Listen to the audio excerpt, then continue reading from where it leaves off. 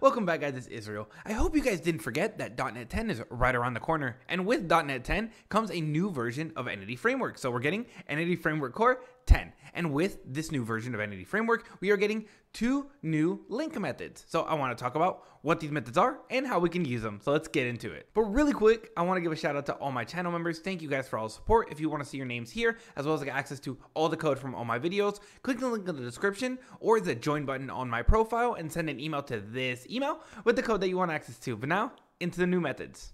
Alright guys, so I am at the official release page for everything that's new in EF Core 10, and there is a lot here, so keep it locked to the channel because I will have a future video that breaks down everything else that's in here and what you actually need to know. But let's get to those 2 new LINQ methods. So here we are, guys. When .NET 10 comes out, we are going to have the LeftJoin and the RightJoin. These are going to be the 2 new LINQ methods that we're going to have access to. And those of you that have worked with SQL or databases probably know what a LeftJoin is and a RightJoin. But if sometimes, like me, we confuse the left and the right joins, or we forget just what joins are, I have these helpful images that we can go over exactly what the left join and the right join is before we get into the code example. So in a join, what are we doing? We are joining 2 tables data. So in a left join, we take our primary or first table, and then we want everything in there. And then we're also going to get matches from the right table. But then if something from the left does not have a match from the right, there will be a null there. And then we get the opposite for a right join. So if our secondary table, we want everything from that and then only matches of the left table. And then if something from the right doesn't match with the left, we just have a null entry there. So I hope that makes sense. But now let's get into the code example so you guys can see how this actually looks in the code and the actual methods in action. Alright guys, so I am at my squeaky clean, brand new .NET 10 API, and if you guys are curious on how to install .NET 10 and get that set up on your computer, I have a short that I'm going to link down in the description, or maybe there's a card for it. I'm not really sure, but I do have a short video on how to install .NET 10. So with that being said, we have this method right here called getPokemon_by_outer_join. And what's the database that we're using here? It's a very tiny database that has a Pokemon table. So in the Pokemon table, we have some information, but primarily the focus should be on the type ID here, which points to a type table, and a region ID that points to a region table. In the region table, we just have the ID and then the name of the region. And then in the type table, we just have the type and then the type name. And that's it. That's all we have. So in here, we're going to have our Pokemon table being joined to the regions table. Then we're going to have our types table being joined to the Pokemon's table. So let's make sense of this in terms of the image that we were using earlier. So right here in our SQL joins image that we used earlier, right here, we're doing a right join. So we're doing this right here. So the primary table here is technically Pokemon.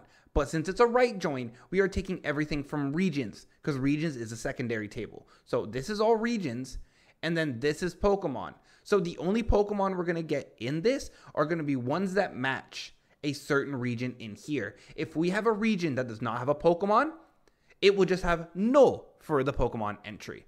And now looking at this left join, types is the primary table here. And then we have Pokemon as the secondary. So we're going to get all the Pokemon types, and then we're only going to get Pokemon that match a given type.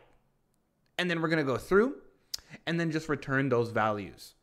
So now let's look at the structure of the right join and the left join since they're the same. So first you're going to start obviously from your primary table, then call that given join method. Then you're going to pass in the table that you want to actually join.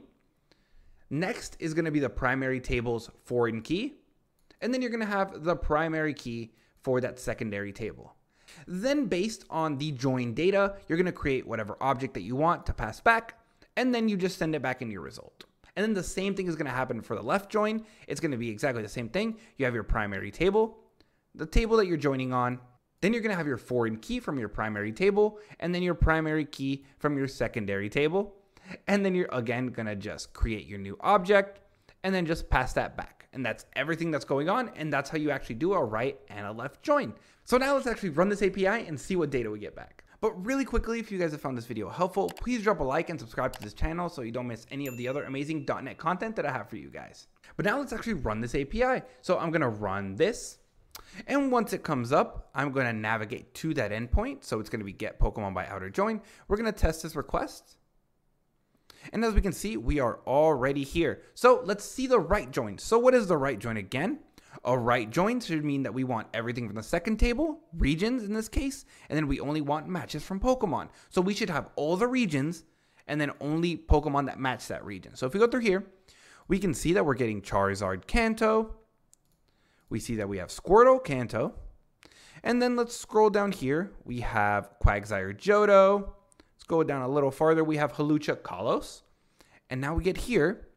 We have Null. So we have no Pokemon from Alola that match. But we want all the regions. But we don't have any Pokemon that match it. And then same with Galar. And same with Paldea. So we don't have anything that match here, but again, since it's a right join, we want all the regions and then only matching Pokemon. So now let's go look at our left join. So in our left join, what do we expect? We expect all our types, and then we only expect to get Pokemon that match a given type. So if a certain type has no Pokemon match, then it's just going to be null for Pokemon. So if we go here, we see in the first one is that we have the type normal, but it has no Pokemon match in our database. But if we go here, we see that we have a Charizard for fire, and then we have Squirtle for water, and so on. So we can see that we're getting, like here, Infernape fighting, Hawlucha fighting. So we're getting all the types, but if we do not have a match, like for Ghost here, we just have the type Ghost, and then no Pokemon name because it's a left join. But those are the two new awesome methods that we're getting for LINQ with the new release of Entity Framework Core 10. And if you guys want to learn more about the new release of .NET 10, click on the video on your screen.